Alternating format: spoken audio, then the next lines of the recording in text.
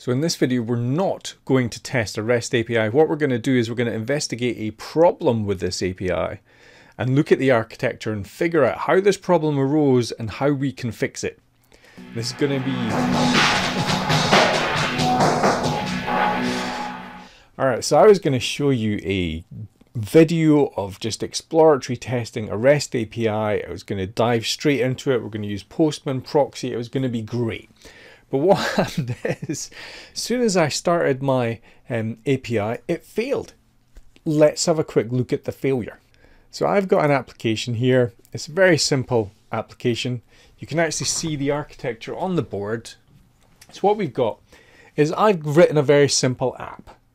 It's written in Spark framework, which is a Java framework. It's a lightweight web framework, which basically means it gives me a very simple HTTP server called Jetty and the ability to route calls into code that I've written. So I make HTTP calls in, Java app accepts them, does stuff. It's nice and simple. And you can see how simple this application is. Look at that main method. That is as simple as it's going to get. Basically, call the REST service, not even call it, just start up. Everything is static. It just works until we close down the application. What could possibly go wrong? Now, what's interesting is very often when we are testing applications, we take the view that we do unit testing. Unit testing is really important. We then try and do some integration testing. And that's great. Now, the approach that I've taken here is I've automated a whole bunch of stuff. The only thing I've never done is actually start up the application and run it. Because one of the things I do in my integration tests is, you can see here we've got the main method here. What my integration test does, there we go. The integration test in the before class actually runs the application. I've never, ever tested this application with the real server, at least not for a while. I did at the start just to make sure it's working, but I haven't done that for a while. So now if I run the application, I'm just going to run it all from within the IDE, nice and simple. There's the main method. I'm just going to run this main method. So there it is. It tells me it's running on port 4567. You can see what's going to happen. Localhost IP address 4567, heartbeat, just to see if it's working. Server error. Now, the reason that this confused me is that I have a lot of tests. Let's have a look. In the test framework, I have got a lot of unit tests that just check the API. So in the app here, I have made a design decision that says I'm going to decouple this as much as possible.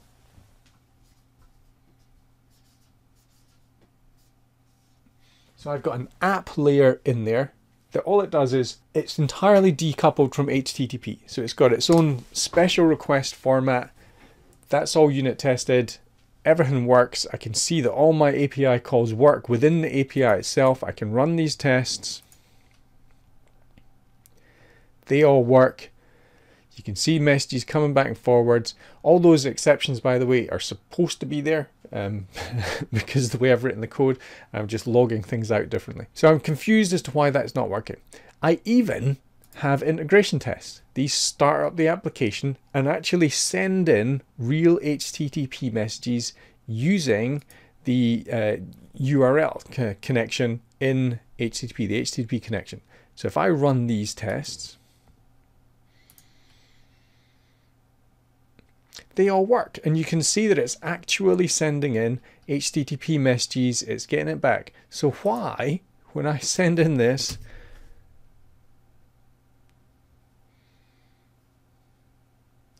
does it not work? What on earth is going on? Well, that one, it's not working because nothing's running. That one's obvious. This is a good point at which to start looking at how we debug these things. If it's not running, I'm expecting to see this, but where's this error message coming from? This error message is coming from ZAP. Why is that? Because I am using a localhost 8888 proxy called Owasp ZAP. This is started in the options local proxy. We can see that my debug proxy is listening on port 8888. So if I just create an entirely new session here, just so you can see it. I'm going to make a request on here. There's the heartbeat, gone through and connection request refused. So if I start this up, we should get a different result. There's the browser. There's the proxy. We should see this request come through. There we go. Heartbeat, internal server error. So I'm feeding all my test requests through a proxy so that I can see them. That's very handy for me. And I'm doing that in Chrome, which is why you can see all this extraneous information. And I'm using Foxy proxy to configure the Chrome pointing to the proxy. So I've got a basic thing. Now, if we're testing an API, normally we don't use a browser, but this heartbeat request is a GET request. I can issue it through the browser just to quickly check if everything's working, and it's not. But we saw all the integration tests working. Our first attempt to hit the URL doesn't work. What on earth could be going wrong? So we're going to debug this now. There's something wrong with the test approach, or there's some assumption in here that I haven't catered for. So let's quickly see what happens. This application is pretty simple. We've got main, all it does is start up the REST server. So let's have a look at the REST server. All the REST server does is route requests. When the REST server routes requests, it calls the actual API. So if I put a debug statement in the get heartbeat, which we've got there, I'm going to run the application, run it in debug mode. Let's see what happens.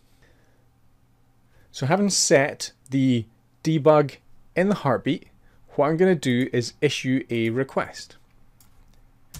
And I'm expecting the system to pause on that breakpoint, but it doesn't.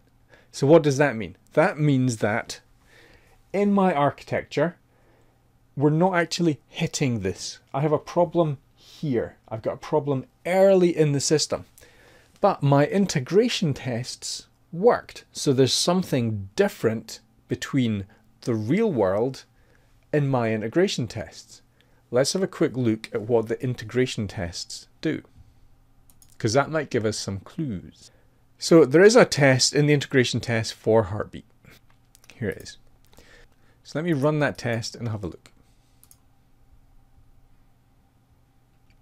So I can see here that this puts in a content type header of application JSON, sends it, everything works. So maybe the problem is that the messages that I'm coming through now don't actually correspond to that. Let's try something else. I am in Postman. Postman is pointing to ZAP proxy on port 8888, so I will see all the requests that Postman makes. I'm running the application in debug mode. I have a breakpoint on the heartbeat process in the app, the API part. I'm expecting this to trigger a breakpoint. I send it, I get an internal server error. There's no breakpoint triggered here. Let's have a look at the request. So I can see that there are some slight differences between the request that I'm sending here and the request that I sent through from my actual test code, in that I haven't put in an application type. I haven't put in the type of request or the type of response I'm expecting. Now for a GET, that should be okay, right? Let's have a look at what happens then. Perhaps the issue isn't in the API. The issue isn't down here in the API. The issue must be in this transport layer. Now the transport layer is just a REST service. The REST service is just a request to the heartbeat, except I have this bridge. I have this Spark API request, which takes a HTTP connection request, the external world one, the one that the Spark framework uses, and converts it into one that I need, because I need a cut down version in order to maintain that separation. Now we can see what the problem is. I'm willing to bet if I put a breakpoint here, then issue the request again, send, and now we've got a breakpoint. So if I have a look at request in here in the debugger, Okay, so I'm finding that a little bit odd, but what I'm going to do is let's see if this works. I am going to change the code a little bit.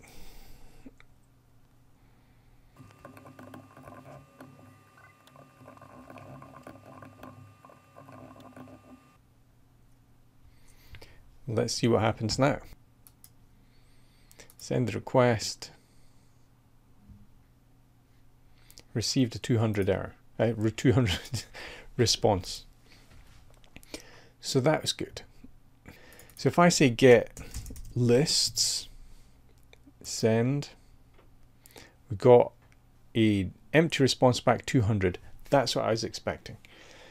What this demonstrates after all this time is that even when I have a test strategy that has lots of unit tests, lots of integration tests, when we deploy it as an app or run it as an app, we can still have errors because our integration tests have coded assumptions in them. When we make requests, if they're setting up in a certain way, we've made the application to pass our tests, but it hasn't passed the real world. It hasn't survived in real world at all because we haven't hit it.